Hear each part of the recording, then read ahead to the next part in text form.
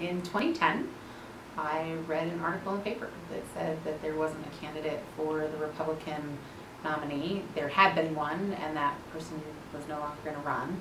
And so suddenly it was open, and a lot of things were going on at the same time. So my husband had just come home from Iraq, and 50% of the soldiers that he came home with came back to no jobs, and the kids were losing school days. I didn't know I lived in a swing district when I decided to run. I think I'm down there for a cause, the causes that I care about, the causes I think my district cares about. Sometimes those don't always line up with what Republicans want, so I cross over and I vote a lot of times the way I just think that people want us to vote. I try to slice that party piece out of it. Still, a lot of your colleagues in the legislature don't like you. And that's fine. You know, at the end of the day, I appreciate the relationships that I have down there with people, but my philosophy coming into this was that I had friends before I ran for office. I will have them when I leave. I had a job before I ran for office. I will have one when I leave.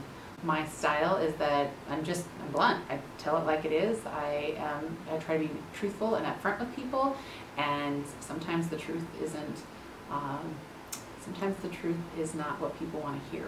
So, and certainly I don't believe in the status quo that's happening in that building. I don't believe 6 people should have all the power in the legislature. You can certainly see how that translates into people's PACs.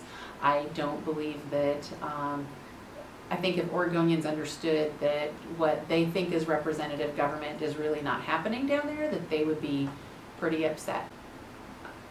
I think you can't ignore how you grew up and from where you came from. I think it shapes all of us in the legislature. All 90 of us we all bring our own stories. My story is not everybody else's story. I'm probably the last person down there writing a check for student loans. I had to put myself through college. I've got siblings who have drug addiction and mental health issues, and have been in and out of jail and incarcerated. Those things definitely shape my views on how we do human service work, how we make sure people get a good shot in life to rise above their own circumstances, get an education, and move forward in life. And so, that sometimes puts me outside of the Republican Party on issues, but I don't think you can come down there and not have that in the back of your head, the understanding of how you grew up and where you came from, and not have an implication for the types of legislation that you're willing to support.